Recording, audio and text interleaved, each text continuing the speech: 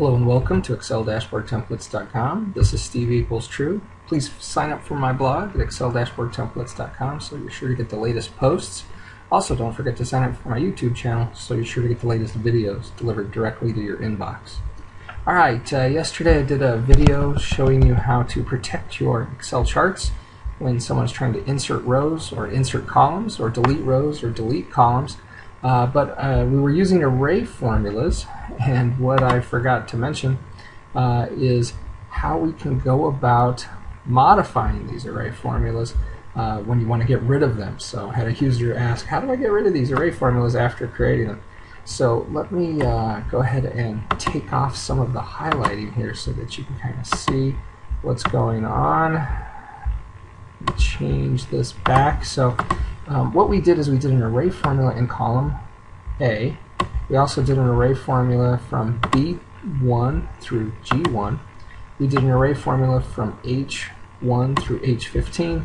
And finally, we did an array formula from B15 to G15. Now you'll see I've put different numbers in each one of these. And if you look at that video before, you'll see how we set these up. It's pretty simple with the Control-Shift-Enter. But there's a reason that I did it the way I did. If you want to get rid of these, so you can see if I ever want to delete this, I'm going to get an error. It says you cannot change part of an array. If I try and delete the column, I'm going to get that same error. You cannot change any part of an array. No matter what you do, it's really hard to get rid of them, even if you just want to clear them out. How you want to clear them out is you have to clear out the entire array. So if I wanted to get rid of the ones in column 1, I have to highlight that entire array area range and just hit the delete key. Look at that, it's gone now. So now I could delete this information, edit it however you want. Likewise, if I highlight this part of 2, hit delete.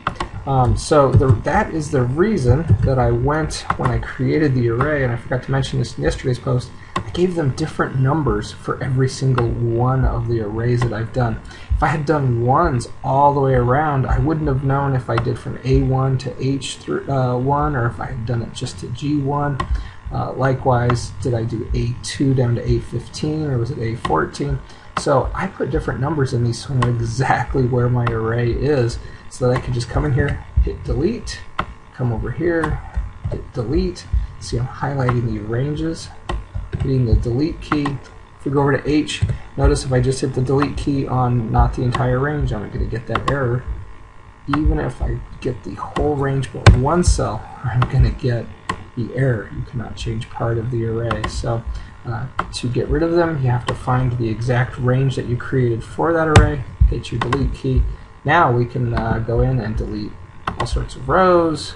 We can delete all sorts of columns. This, of course, is going to give us errors in our dashboard like I showed you yesterday. So that's why we're adding those array formulas around our cell range data for our chart. So hopefully that helps show you how to get rid of those. Sorry I didn't show you that yesterday, but pretty simple trick. You just got to make sure you highlight the exact part of the array and hit your delete key, and you can get rid of those, or you can add them back pretty quickly.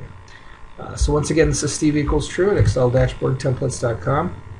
Please sign up for my blog as well as my YouTube channel, and the next post is coming soon.